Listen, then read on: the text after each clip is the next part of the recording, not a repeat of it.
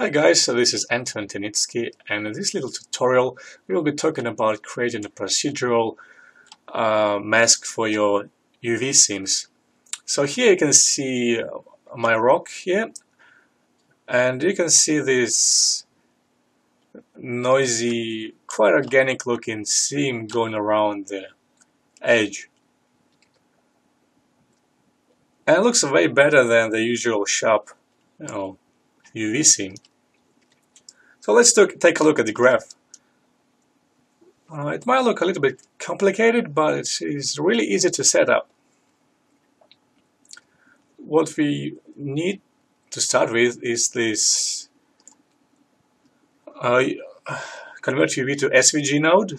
You go to the linked mesh and go bake model information, and we got a bunch of maps that we don't need here, and this one that we need. And here in color mode, you pick either hue shift or material ID. Apply it and bake it. Well, it's already baked, so we put it here, and then we'll obviously get this mask that's got an alpha background and with the red UV shell.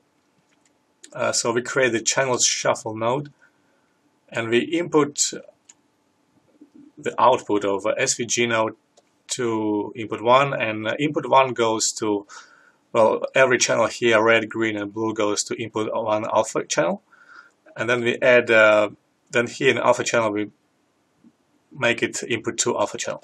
So after that, you apply the grayscale conversion and you get a proper black and white map. So after that, you create this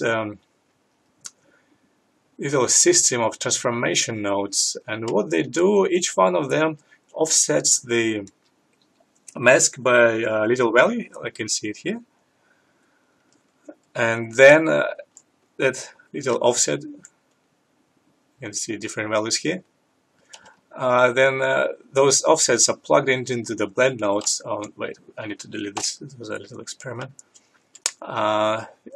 You plug it into blend node with a multiply overlay, and then by doing this, you are effectively contracting the mask, because there is no other option to shrink the mask in Substance Designer.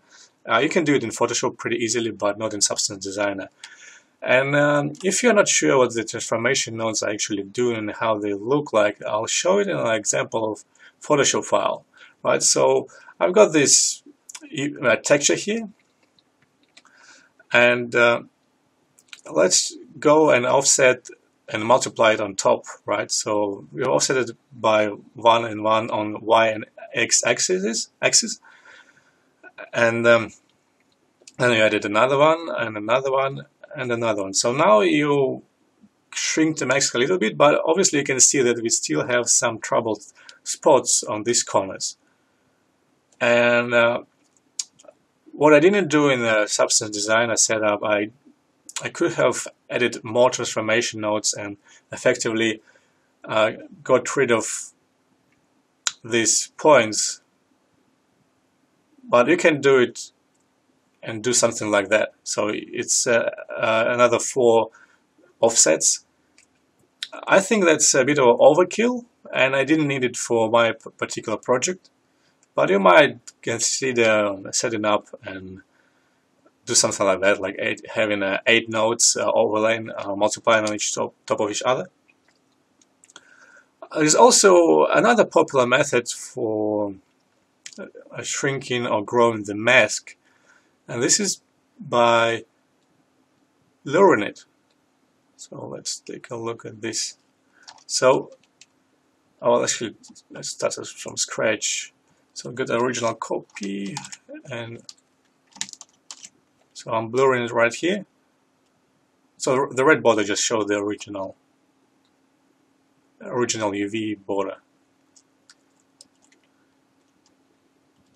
Okay, so you got this, and then if you level it,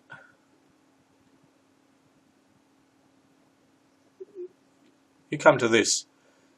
So it might be something that you could pick and it wouldn't use the transformation nodes, but I don't really like that it's coming way too close to the corners of the UV shell, and I found that eventually you get a thicker UV seam, thicker UV mask using the blued method. And I will show how to do it in Substance Designer. So I prefer this type of stuff because you will still blue it a little bit, but you won't get that much of a thickness in your UV seam. Okay, so we've got a multiplied mask, and then we attach a blue node to blue it a little bit. You can see that's really just a tiny bit of blue applied. And actually, let's take a look at the how this looks like. So here you can see a thick line going across, just uniform black line. So we blue it, and we get this edge. So, and you really need to look at the corners here. This is a trouble spots.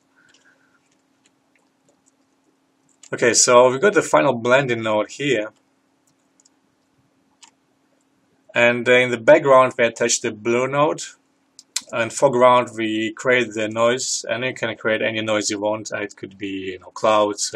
Here we have a black and white spots number 1, and then we clip it a little bit so I get a more contrast edge.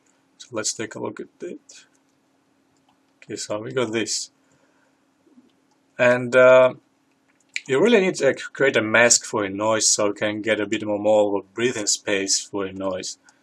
And you create it by create another graph for your blue output. You invert it with this node. You want to grayscale, then you blue it a little bit more, and then you apply levels to clip the values. And you create a bigger mask that's driving the size of the noise. And I prefer to add levels to add more contrast. And this is pretty much it, but I'll show you how to blur it. There's that. Okay, so we got this levels, and let's plug it in background and plug it in this mask. Okay, so you can already see we're getting some problem, some of the problems here, but you really need to clip it rather sharp here. And you can see that corner here, it's really hard to get it right. And the overall mask is really, really thick. Okay, so I can see that it's really not the best way of doing this. And let's just revert all our changes.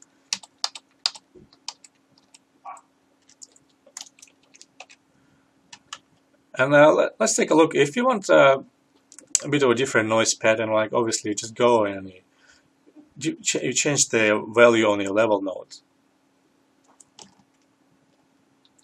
And it's really easy to apply this preset to any other model. In this case, I've got another rock. Let's load it. So yeah, you see it's the same preset. Slightly different because I changed some values on this, but it takes you 2 seconds to apply it. And that's pretty much it. It concludes the tutorial. I'll share with you the actual graph. I've uploaded it to Dropbox, and I'll give you the link to it, so you can apply it to any of your projects. And thank you for watching. Thank you for your time. Goodbye.